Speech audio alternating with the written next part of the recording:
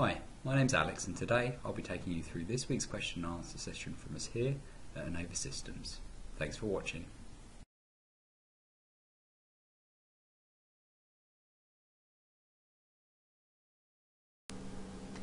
Here we have an assembly model on the screen, and if we take a closer look at the holes, you can see they are in fact tapped holes. Now when we go to our drawing view of this assembly, you can see that the holes on here do not show as tapped.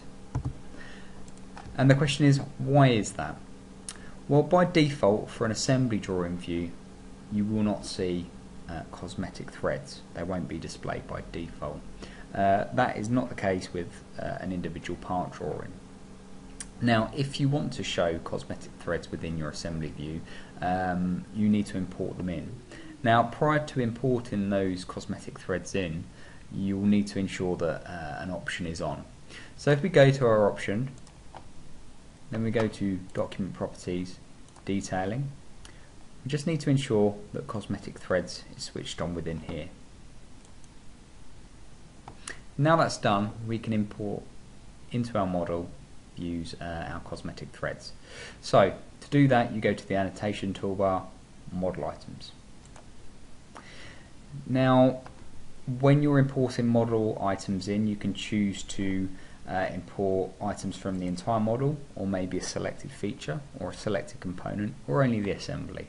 I'm going to leave that set as entire model. I'm also going to leave it set to import items into all views. However, if you wanted to, that could be just a single view or a selection of views.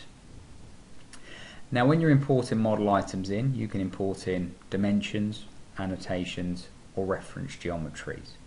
Now we're only interested in the cosmetic threads here, so from the annotations menu we just ensure that cosmetic threads is pressed. Now that's done, we just hit the green tick,